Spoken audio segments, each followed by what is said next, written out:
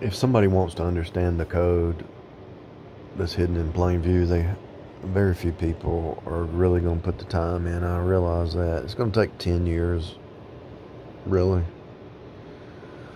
Some people might be able to do it less, but it's going to take you 10 years. And here's where you start, right here. You might say, why would you start here?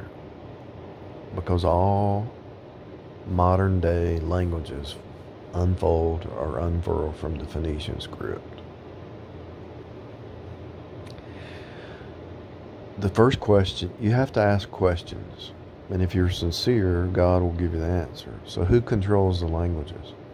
God. You see that in Genesis chapter 10 or so. He let us go down and split up the languages. And so you know language or words or alphabets are from God. That's why there's a TV show called Alf. Alphabet. Alf was a ET, extraterrestrial. Bet is house. Jesus is the Word, so words are powerful. Words are the holographic script. Words are, everything is a word, to be honest with you. Body language is a word, shapes are words, colors are words, phonics are words. Everything is a word because everything is a derivative from the Logos word. You can actually see, it says parent system is Egyptian hieroglyphs. And notice the word aeroglyph or hieroglyph or however you want to say air. It goes back to air's glyph.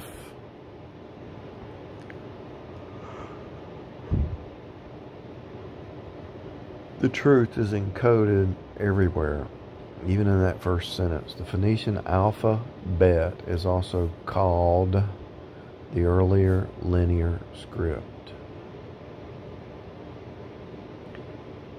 because it is an early development of the pictographic proto or old Canaanite script into a linear alphabetic script, also making the transfer from a multi-directional writing system where a variety of writing directions occurred to a regulated horizontal right to left script.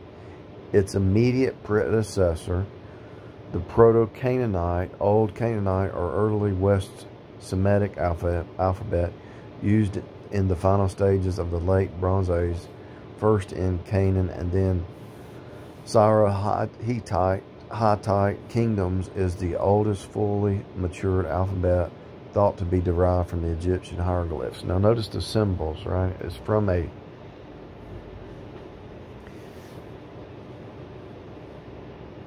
moved from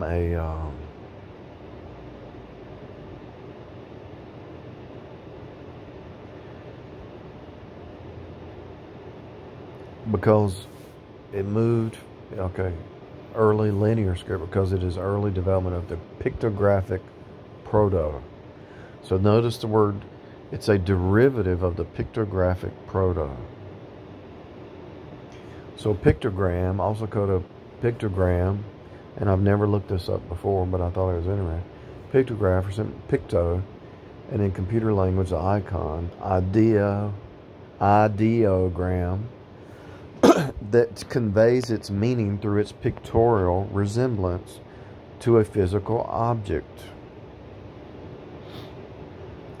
Pictographs are often used in writing and graphic systems in which the characters are to a considerable extent pictorial in appearance. A pictogram may also be used in subjects such as leisure, tourism, and geography. So the sign here, S-I-G-N, is the sign of the cross, right? So the signs are everywhere.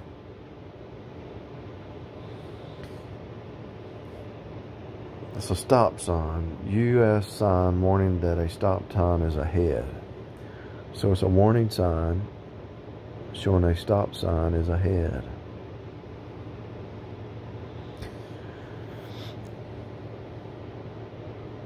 A, stop, sign is a head. A head.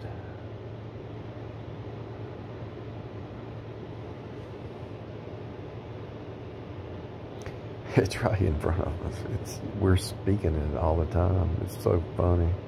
It's been here our whole life. It's right here. I mean, there's two languages right here in front of you, maybe more. As you're reading this language, there's another language right there in front of you. It's a spiritual language. It's a codex. There's two languages right in front of you. A is the blood. Picto, or pic, or pi, to gram. A pictogram. See it? A pictogram is a picture to grammar.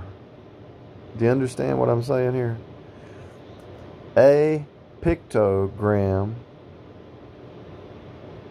or a pictograph, it's a picture moving towards a grapheme,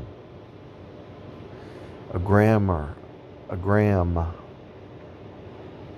And even the word gram has code in it. It's like, it's a fractal hologram, and so every word tells you the whole truth. So let's take the word gram by itself, G-R-A-M.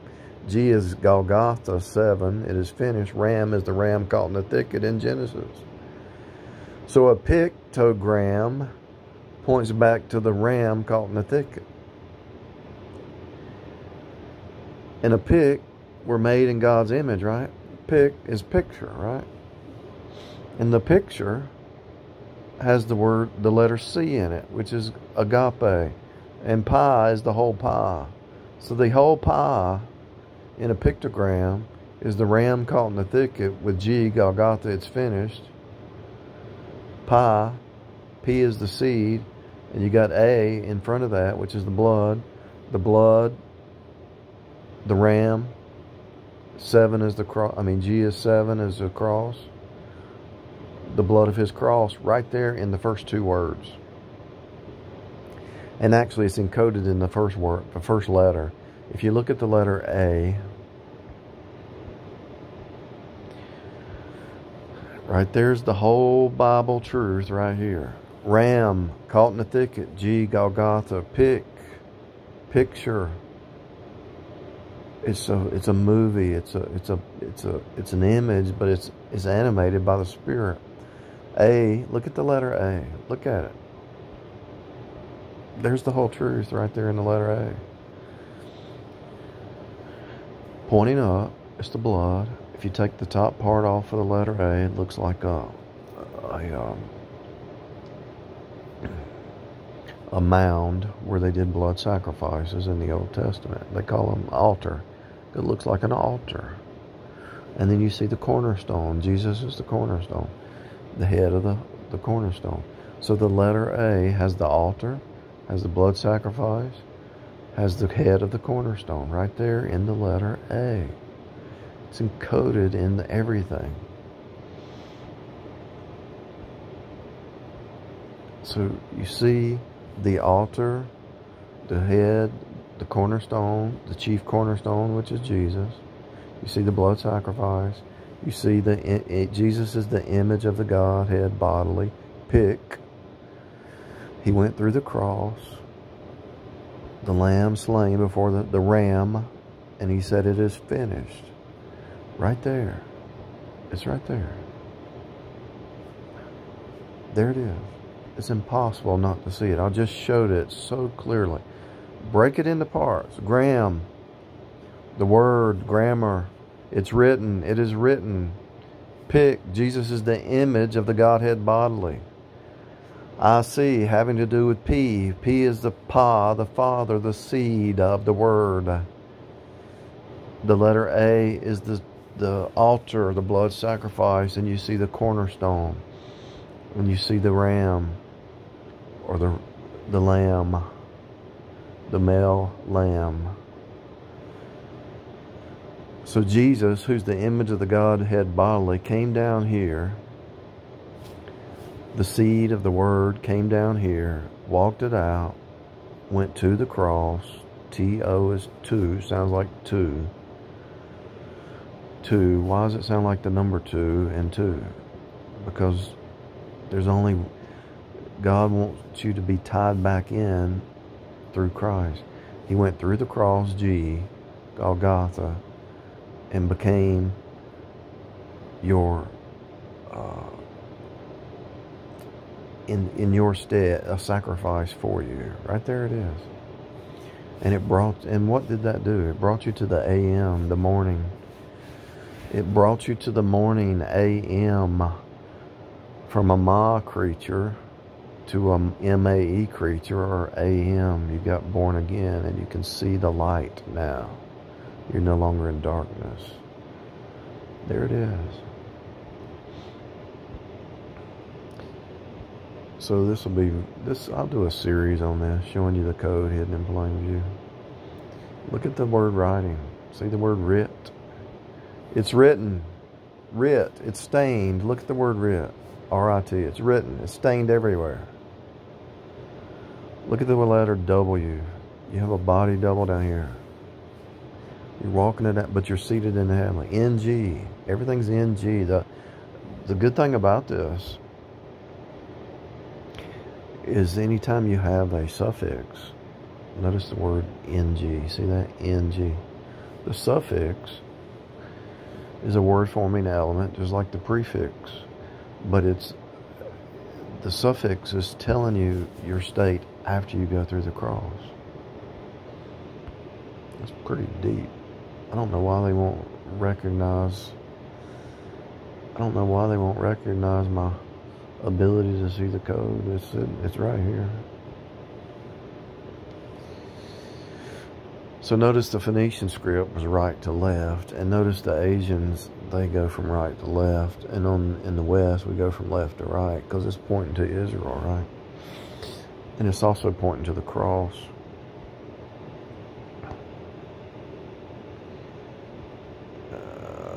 Look at that, the Aramaic alphabet, Ram. Alpha, bet is your house.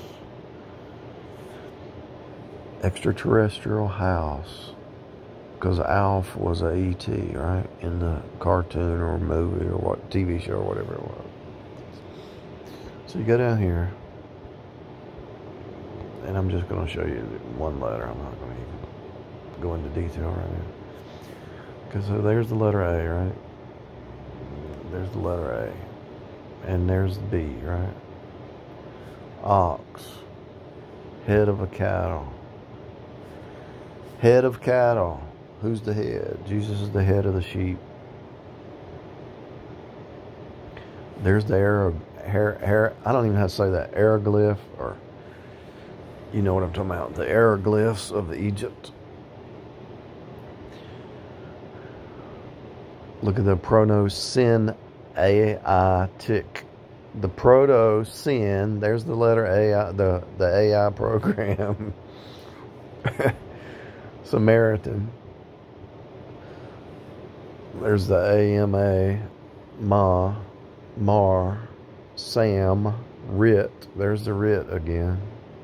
There's the Ram again. There's the Ram. There's the letter A. There's the what do I call it? It's the place where they do the sacrifices, the altar. Hebrews, you. Syriac is Syriac, Arabic. There's rabbi in there, encoded. Tells you the whole thing is it's just totally wild. So there's the letter A, see that? So the letter A goes back to the head, the ox, the bullock, which goes back to the blood. There's B, which is house.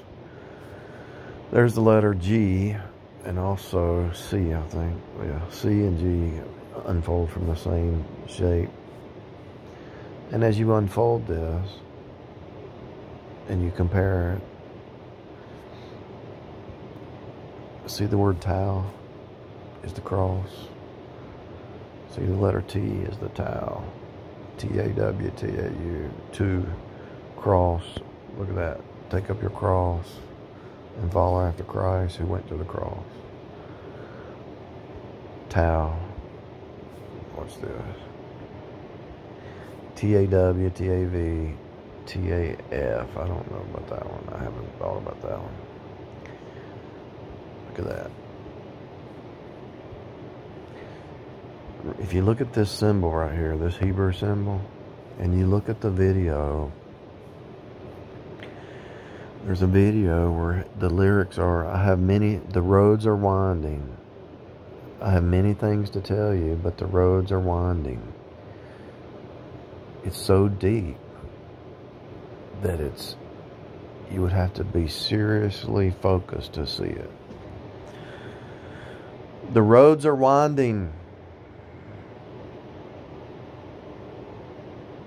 I have so much to tell you, but the roads are winding. What's the name of that video? And they mock that. That song is a good song, and they mock it. Here, I don't want to play it, but here's how you can find that song. Let's see if I can find it like that. Let me do this. Google.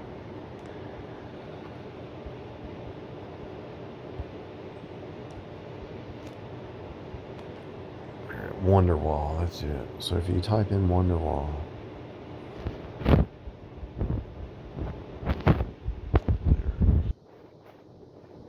check this out. So if you watch this video, I showed you the tau, the Hebrew tau, and when they're sitting there with their legs crossed, and they spell out the name Yahweh in the video with their legs, the way they're sitting. So the name Yahweh is spelled out in the video. It says, today's going to be the day that they're going to throw it back to you. But now you should have somehow realized what you got to do. I don't believe that anybody feels the way I do about you. The backbeat, the word on the street, that the fire in your heart is out. I'm sure that you've heard it all before, but you never had a doubt. I don't believe that anybody feels the way I do about you. And all the roads we have to walk are winding. And all the lights that lead us are blinding. There are many things that I would like to say to you, but I don't know how. Because maybe you're going to be the one that saves me. And after all, you're my wonder wall.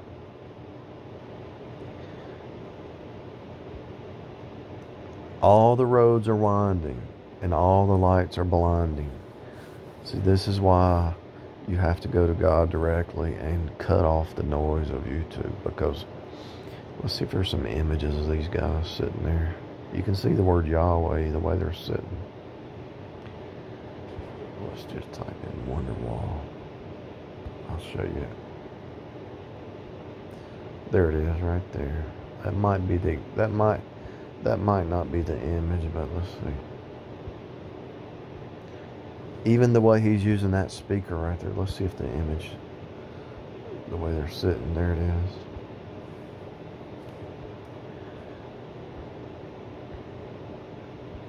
Oops, there it is. See the way they're sitting, their legs? They're spelling out the word Yahweh. I'm not even joking. Look it up. Look at that. Look at that right there. They're spelling the Jewish word Yahweh with their legs, and that's why Mike Flowers mocks them, because he knows. Right there it is, right there. The little microphone symbol, it looks like the shape of a letter in the Hebrew. It's right here, people. It's right here. It's right in front of us. The reason that you can see Jesus and everything in front of you, no matter what, the reason is because everything derives from Jesus. Think about that.